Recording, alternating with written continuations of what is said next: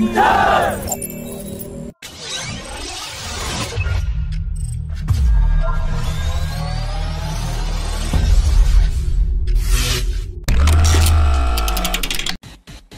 to latest reports, 3 more Rafale fighter jets are expected to arrive today from France. That will complete the first squadron at the Ambala Air Base, and the remaining 2 fighters will form the second squadron at HAL-RR Air Base in West Bengal.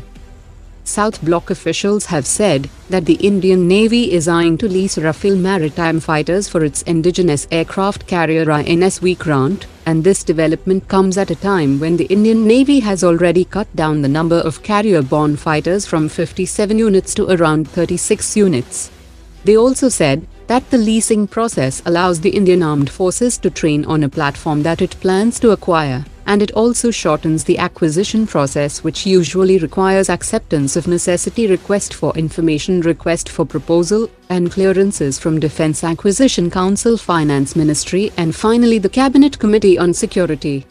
They also said that the Indian Air Force is also leasing 1 Airbus A330 mid-air refueler from France, while 5 more refuelers will be procured through the proper acquisition process. They also said that the leasing of 2 Predator drones from US allows India to train and be prepared to induct 30 more drones in the 3 armed services.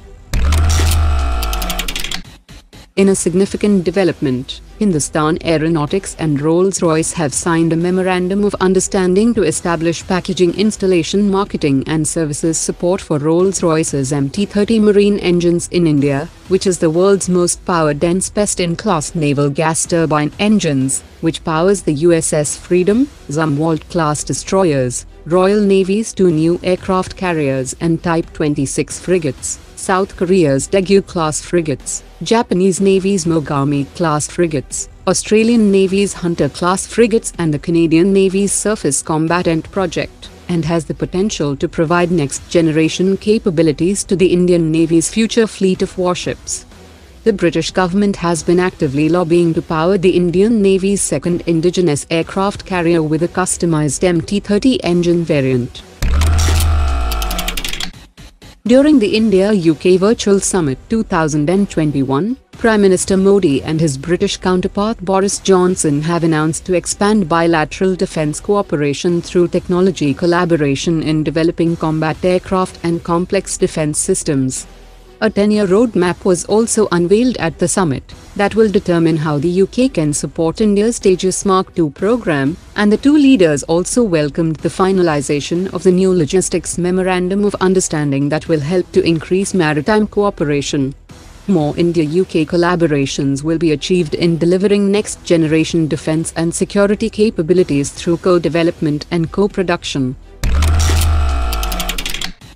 The DRDO and other Indian defence companies have to carry multiple summer, winter and high-altitude trial of defence platforms for several months to test their effectiveness under different environmental conditions to increase its reliability, and while it is a time-consuming process, it also requires the defence platform to be transported to different parts of the country for a specific weather condition and altitude.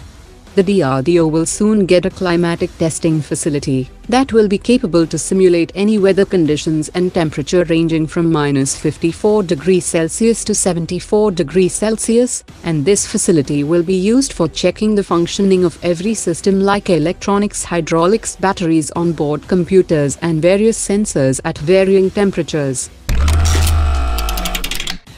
An Argentinian news website has reported that China intends to close an agreement for the supply of 12 JF-17 Block 3 fighter jets, and a Chinese delegation has arrived in Argentina for this purpose.